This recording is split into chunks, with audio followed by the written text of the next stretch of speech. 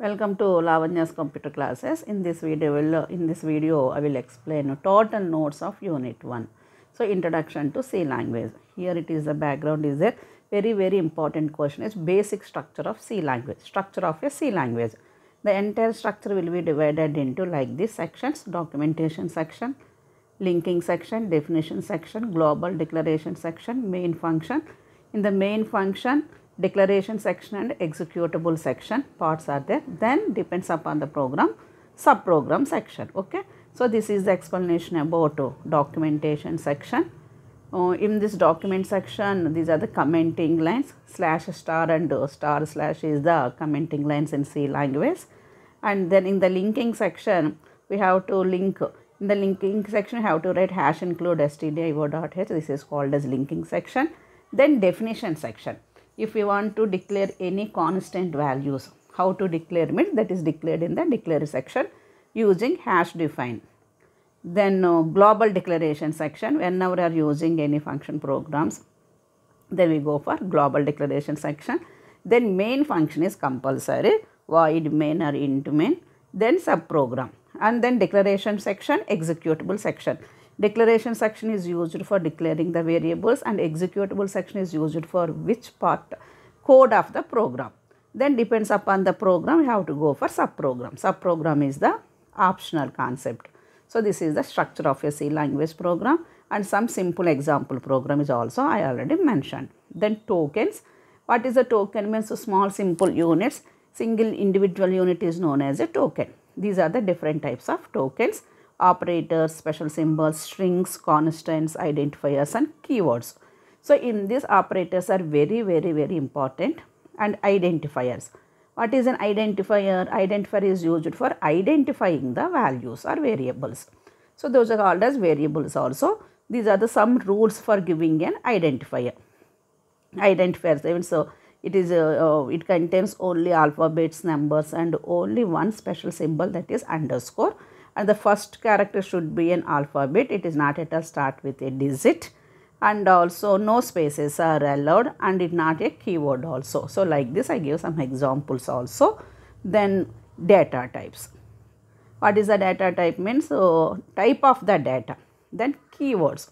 Keywords is also called as reserved words. So what are the keywords? Means those keywords have some special meaning. That means those words are not at all used like a variable names. So these are the some examples: auto, break, case, if, for loop, while loop, type def, switch. Those are the examples of keywords. So these are the keywords. What is a keyword? Examples of keywords. Next important question is data types. What is a data type? What are the different data types? What is a data type? Means type of the data. Which type of data you want to given in a variable, that is called as data type. These are the 4 different data types: basic data type, derived data types, user defined data types, pointer data type. So basic data types means integer, float, character, those everything is the basic data types. Syntax is data type, any variable names. And here this is the, what is the different types of data types? Their length and then range. So normally integer data type means it takes 2 bytes, depends upon the compiler. 2 bytes means 2 into 8, 16 bits, and float means 4 bytes, character means 1 byte, 8 bits. So this is the question. Derived data types. Derived data types means that any data type is derived from other data type. For example, arrays. So array means it is an example for array, int a of 10. Here int is the basic data type. From that data type only you are deriving array, that's why array is the derived data type. Structure is also a derived data type. Then user defined data type. The user defined data types, type def is a user defined data type. Enum, enumerated is also a user defined data type. Pointer data type is coming in the pointer concept. Okay. Next, variables. What is a variable? How to declare a variable? Next, constants. Constants means its variable means its values are changed from time to time, execution to execution time. Constant means the values are fixed. So what type of different types of constants are there? Means again numeric constants, character constants. So these are the examples. and also escape sequences letters /A, /B, /N for new line, /A for alert, /H for horizontal tab, /V for vertical tab. These are the escape sequences characters. Okay. Then a very important question is operators. Operators, what are the different types of operators? Already done these videos in my playlist. Check it once. Operators. In these operators are arithmetic operators, relational operators, logical operators, assignment operator, increment or decrement operator, conditional operator. This is also called as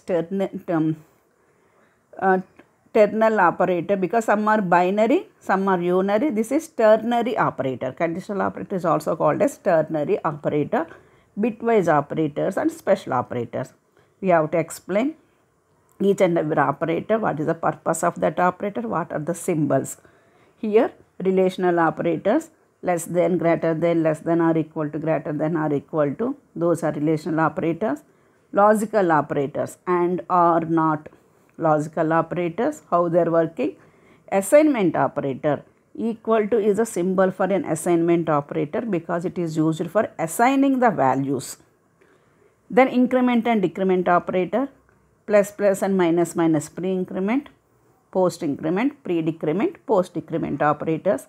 Conditional operator is very special operator. Conditional operator means question mark and colon. So this is the syntax of conditional operator. Then special operator, size of is an special operator. So through an example also I explain here. This is the first is for sum of our arithmetic operators. This is an example for relational operators and logical operators, and this is an example for increment and decrement operator. Like this I am explain it. Then expression. What is an expression? What is a precedence and associativity? What is an expression means expression is a combination of operators and operands is called as an expression. For example, see here, this is an example 2 plus 3 into 2. In this example 2, 3, 2 numbers, those are called as operands. Plus and into, those are called as operators. 2, 3, 2 operands, plus into operators. So this is a combination of operators and operands. That's why it is called as an expression. Then precedence and associativity. Which one is called as precedence and which one is called as associativity?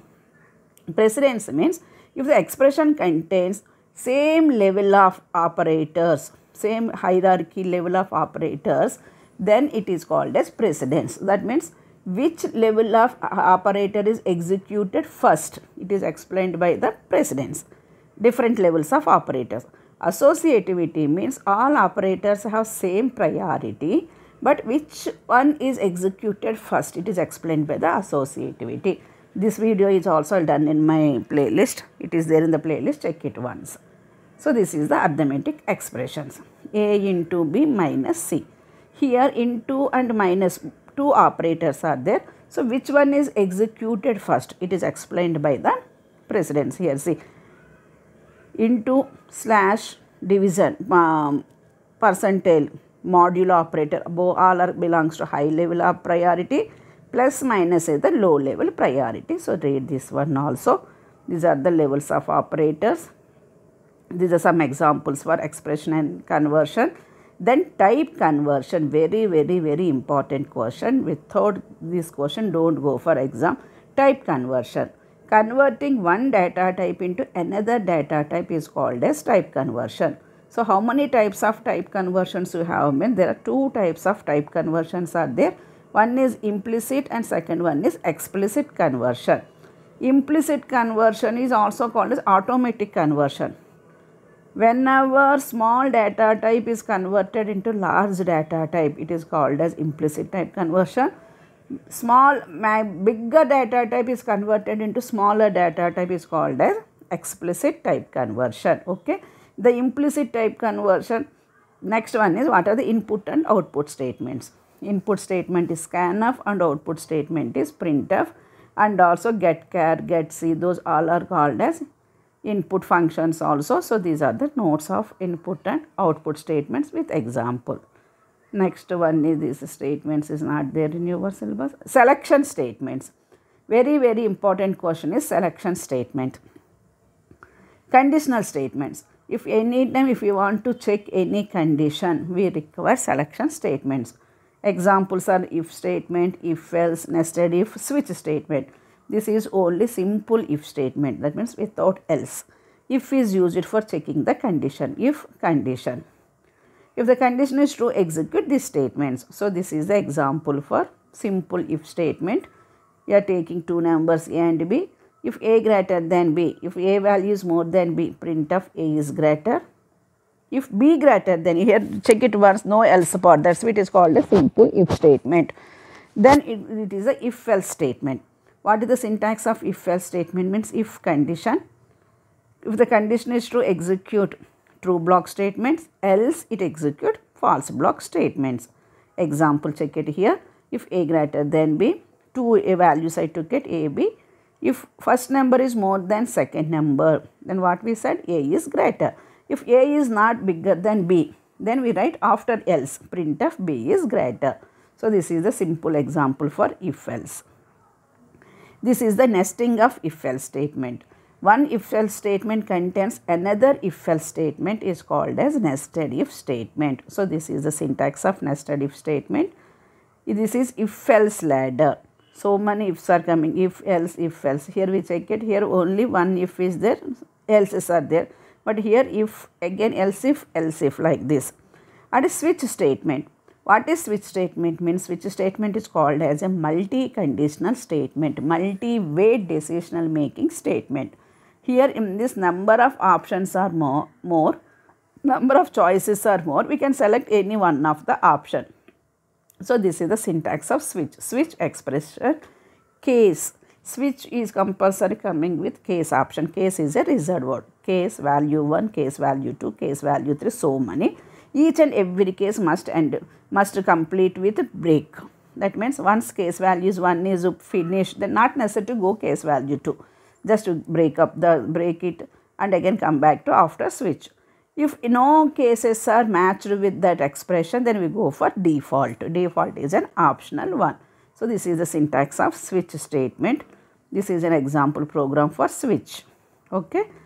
Then looping. Very, very important thing is looping. Loop means any statements are executed continuously, repeatedly. Number of times you want to execute, those are called as looping. How many categories of loops you have? Means there are two categories are there, entry control, exit control. These are also there in my playlist. Once we check it, categories of loops, while loop, for loop, do while.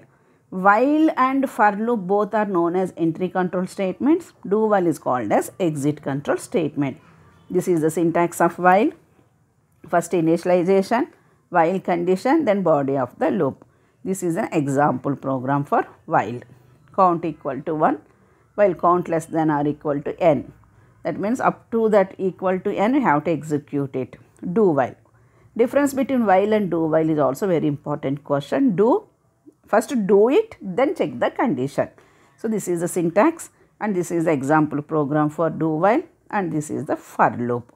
For is the simple one. For loop contains three parts. Initialization, testing control and then increment or decrement. Okay, so this is example for loop statement. Break statement.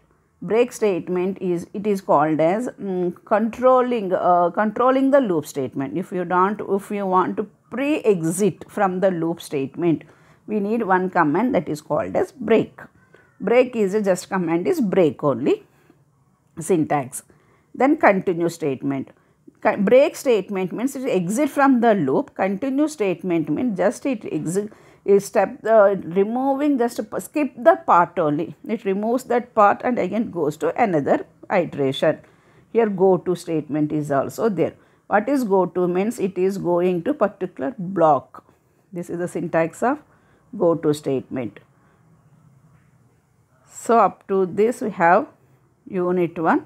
In this unit 1 we read all the concepts. Okay, in this unit 1 first introductions are there. Introductions I will keep it in later.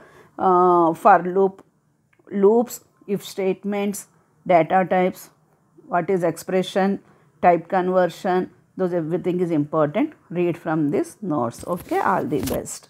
Thank you for watching my video. If you like this video, please subscribe my channel.